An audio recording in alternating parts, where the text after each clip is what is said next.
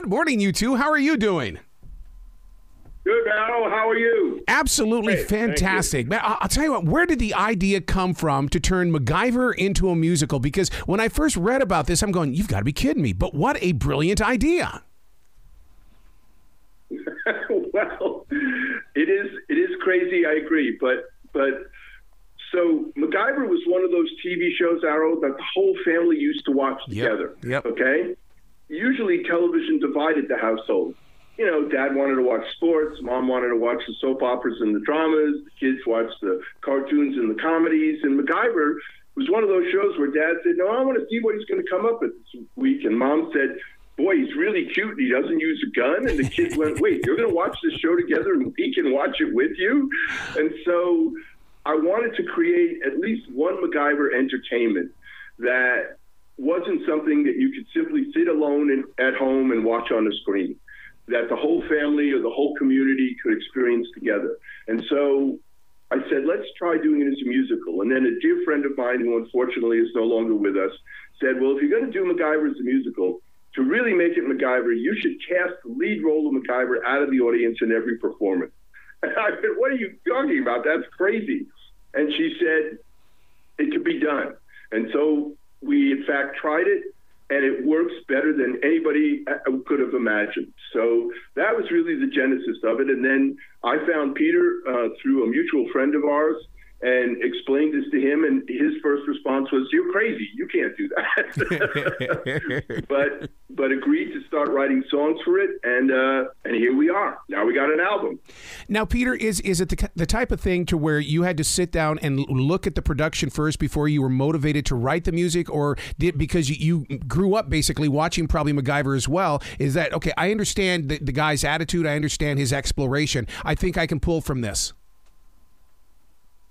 Well, in point of fact, there was no script when there was the very first songs I wrote was for an older version of the script in 2011, and I was, as I recall, working off an outline. It was sort of Lurye explained the concept to me, and then I came back with my first demo was the song that the music for which survives almost exactly as it was, although it has been expanded.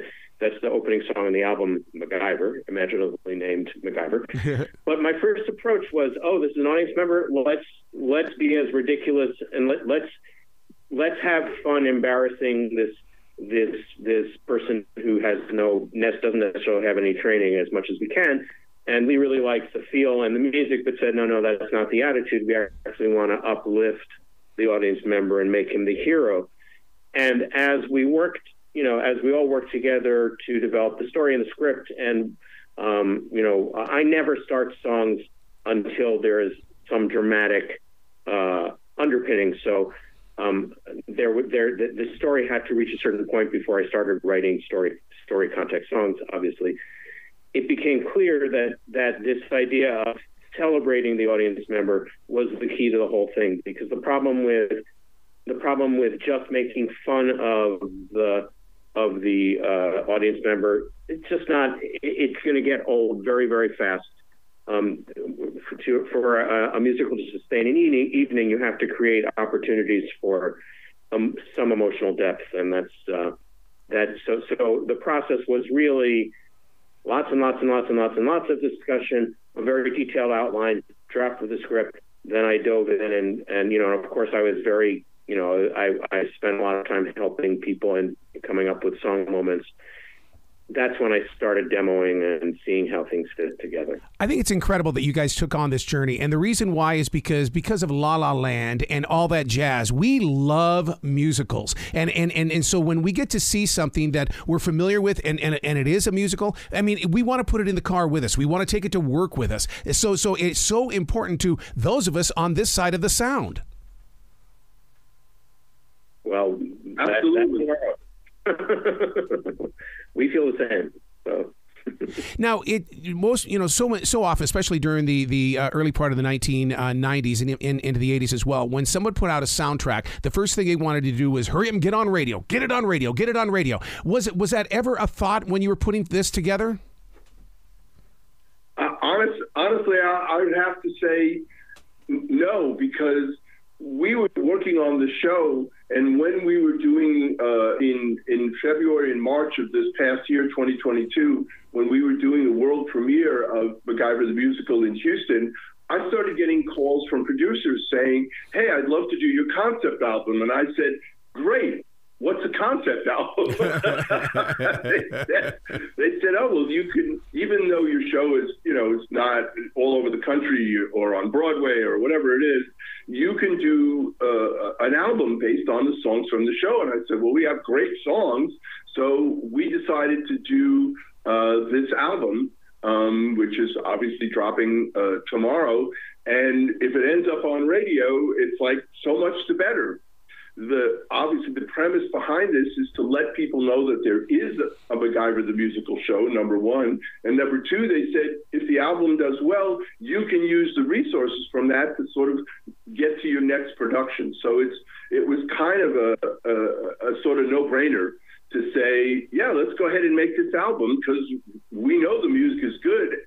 The audience members keep telling us how much they love the music and where can I get this music? So we went, all right, let's go ahead and make an album. And then obviously radio is a clear place for it to end up. Yeah. So yeah, that's why we're talking to you. I wish I would have been in Houston with you guys on opening night, because I mean, to be in that moment where in your heart, you felt it in your head that, okay, we're bringing all of this together into this production. Now let's give it to the people. My God, that must have been one of those moments. Once in a lifetime, maybe? Well, for me, go ahead, please. No, you go ahead, Peter.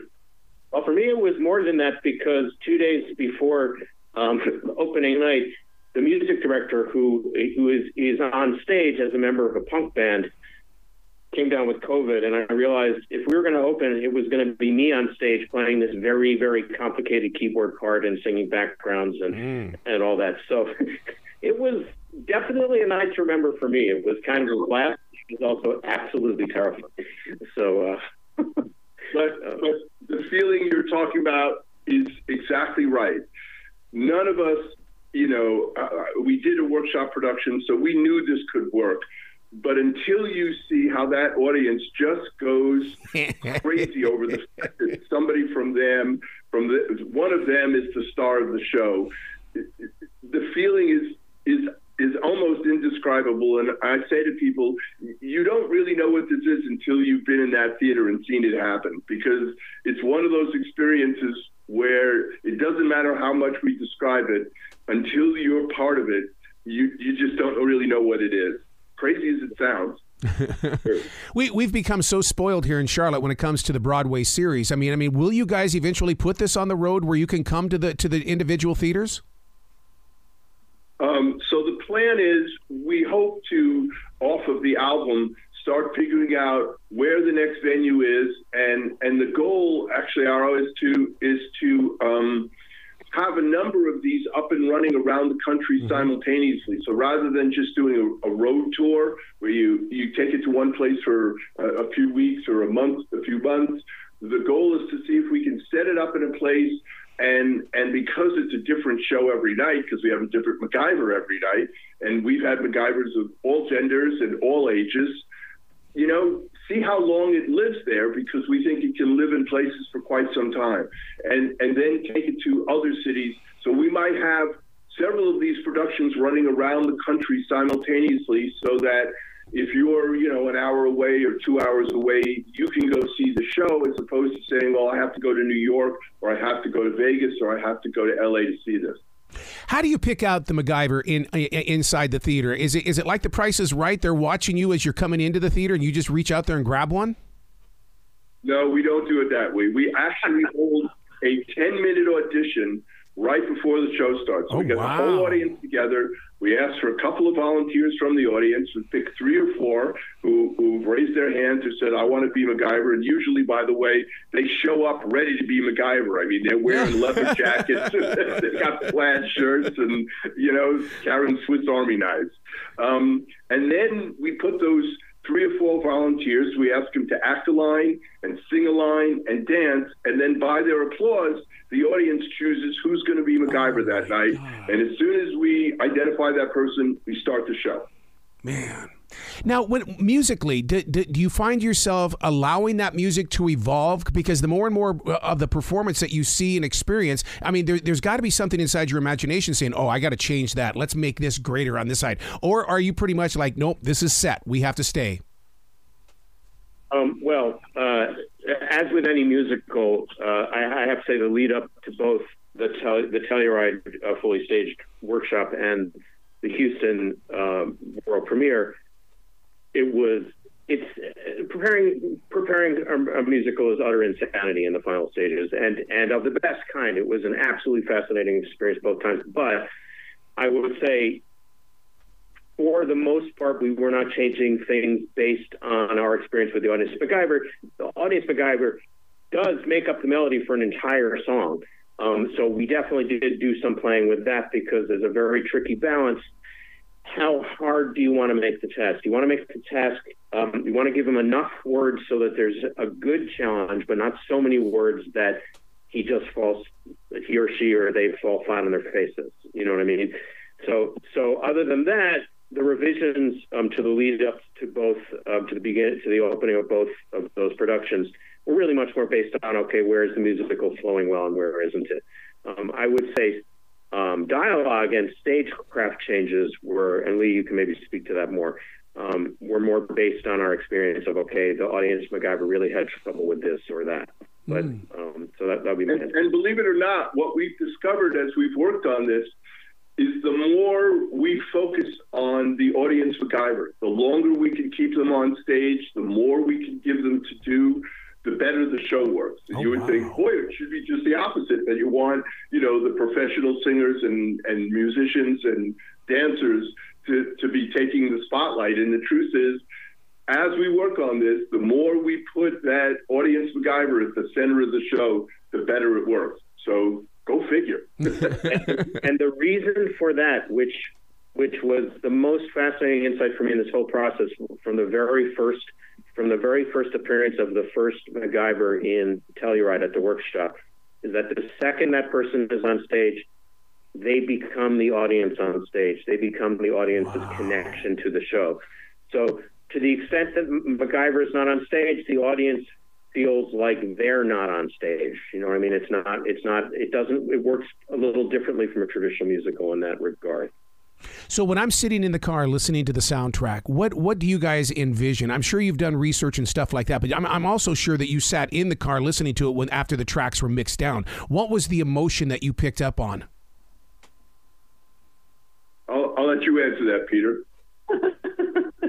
Well, I live in New York City, so I haven't done a lot of sitting in cars recently, but for me, it's always, oh my God, does this work? Oh my God, does this work? Until the final mix where I go, oh yeah, this works. And then I listen to the whole thing and I'm like, wow, that really was a lot of work, and I'm really glad we made it to this point. I'm not sure that's the answer you're looking for, but I'm very, very, very proud of it. I'm deeply grateful to all of, to Lee for making all this happen, and to the incredible talent that went in, both in terms of the cast, the band, and Michael Moritz, the lead producer on the album. But I would say that the experience that I have when I sit in the car and listen to this, because I live in New Mexico, and so I got to get in the car fairly often if I want to go anywhere, is it's fun. It's a fun, emotional journey. Yeah. So this show has a lot of playfulness to it and fun, but as Peter said, it's not a spoof, it's not a goof, it's not MacGruber. Yeah. We have fun with MacGyver. We don't make fun of MacGyver. And so when you listen to these songs, you're really sort of tracking the story, obviously, but more than that, you're tracking the sort of fun, emotional experience that has some heart in it and has some daring in it, and at the end, you just kind of feel like this would be fun to be part of. Yeah. And that's the goal we were after, and, knock on wood, I think we got it. Wow. To have that little punk edge to it. I mean, I've been with Johnny Rotten from the Sex Pistols, and I was bringing up punk, and he says, Arrow, it's not punk, it's the blues. It's the blues. So do you call it that punk, or what would be the best way to describe it? Well, I would call Oh, sorry. Go ahead. Go, Peter. I would call it pop punk. Yeah. So it's it's not.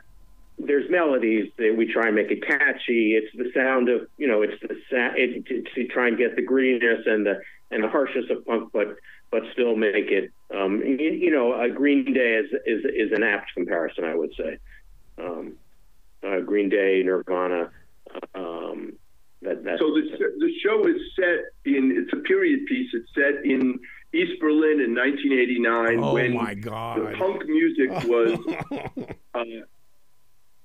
interestingly instrumental in helping to bring down the Berlin Wall. So we've just put MacGyver in there and said, guess what? History never recorded this, but MacGyver was instrumental in bringing down the Berlin Wall, and he used a punk band and bratwurst and beer to do it. Come see the show and figure out how that works. So,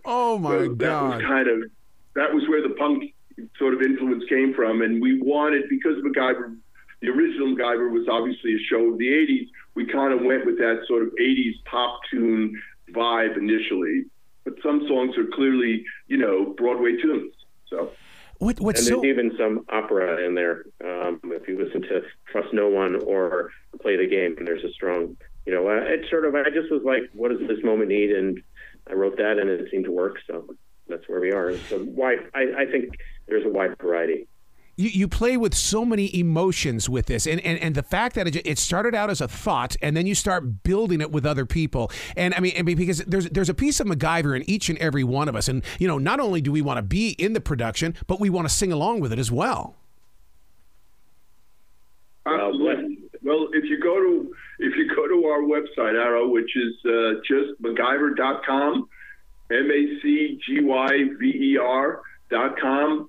The first thing you'll see is a piece of duct tape, and on it is written, there's a MacGyver in everyone, and anyone can be MacGyver. And that's kind of where we're coming from with this musical.